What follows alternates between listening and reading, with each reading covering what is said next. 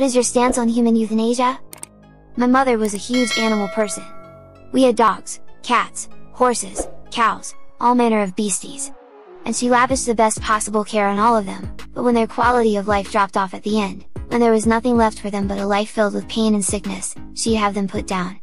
She'd hold them in her arms, tell them they'd been the best, whatever, and say goodbye.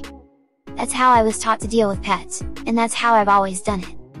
When my mother got brain cancer, a GBM, which is effectively incurable, and after treatment options had been exhausted, I got to watch her starve to death on a morphine drip for close to a month. And all I could think during that period, is how enraged she would have been if someone had done that to an animal. So yay! Euthanasia, 100%. Fuck this barbaric, gotta wait for you to suffer to death nonsense. What is the point? I watched my brother go through this and it was so devastating. I am also 100% in favor of euthanasia,